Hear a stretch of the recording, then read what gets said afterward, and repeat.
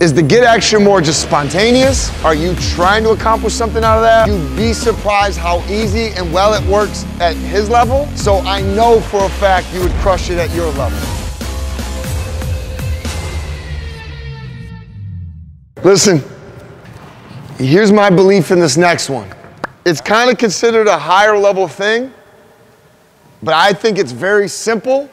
And I think personally, younger players should master this because you'd be surprised how easy and well it works at his level.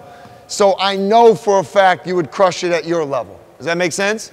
And it's what we call it. There's two parts. There's a get action, which can be a few different things, but we're gonna do it out of a DHO, which is a dribble handoff. Does that make sense? Okay, Tim's Derrick. Now, Jakob might flash up to the high post. Come on. And he's open, so Tim / Derrick's gonna look to feed him. Okay? Now, obviously, Trey could go score right here, right?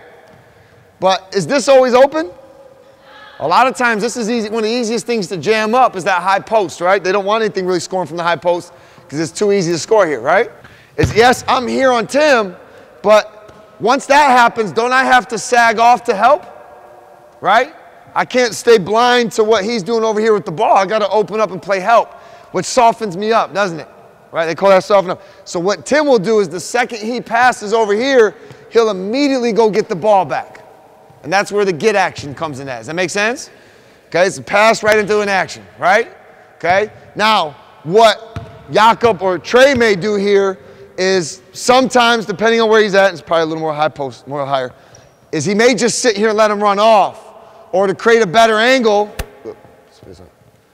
he may take a dribble and go meet him. That's where the DHO, which is an acronym for dribble handoff, comes in. Everybody with me on that?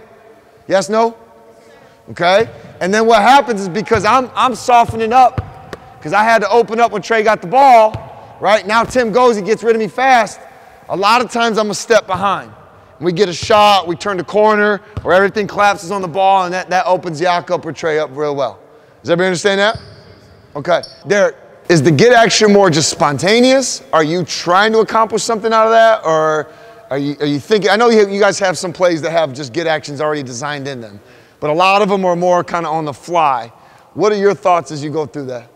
Me personally, I'm looking to get downhill.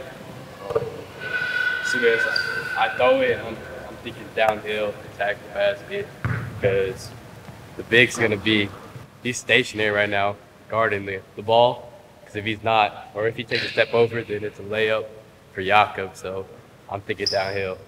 Y'all got that? So sometimes it's just knowing your strengths as well, like we talked about with the setup move, right? He knows that he wants to go turn and put pressure here because he creates more, right? And like he said, Patty and Belly, what do they do a lot of? That's just kind of their natural strength, right? Maybe even Brennan in that situation. So they're probably looking for that shot, and especially a lot of times too, this guy's a step behind. He can't get over the top. He's got to go under and play that. Does that make sense? Yes, no?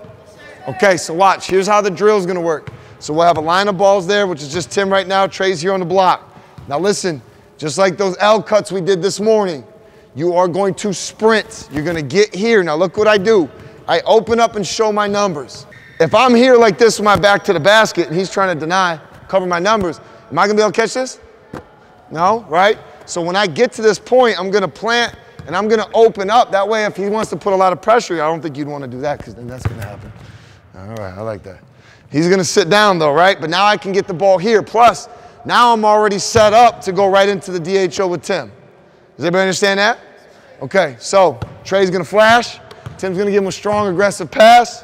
Open up, put your numbers to him. Quick little setup, good. And we're out. And then, like he said, like Derrick said, we're looking for our strengths, right? So if you want to get behind this screen right here and shoot it, right? Because the other thing is they're not just going to hand off. They're also going to try to screen that guy if he's available, right? So here, you can get behind the screen and shoot it. Or if you want to be like Derrick, you can turn the corner and go get you a bucket at the rim.